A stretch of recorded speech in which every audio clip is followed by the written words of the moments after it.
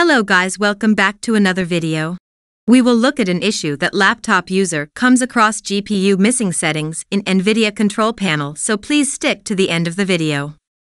If you find this video helpful, please leave a like and subscribe.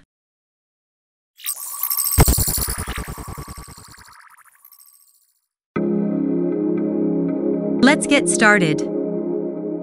Okay, now open your Nvidia Control panel, go to Set Physics Configuration on the left side of your screen. Here you can see that internal laptop display is used by Intel Ultra HD graphics, that is your integrated GPU, whereas your dedicated GPU is not connected to any display.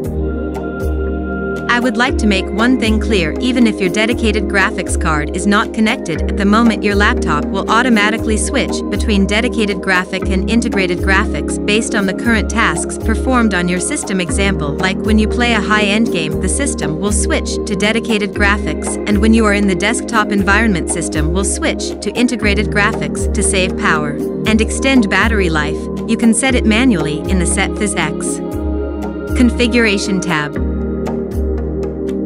Now moving on to get the missing settings. You will require a secondary monitor to get the settings. As soon as you connect a secondary monitor via HDMI cable, your screen will refresh and you see the screen updates the new settings. If you stick to the end of video, thank you for watching.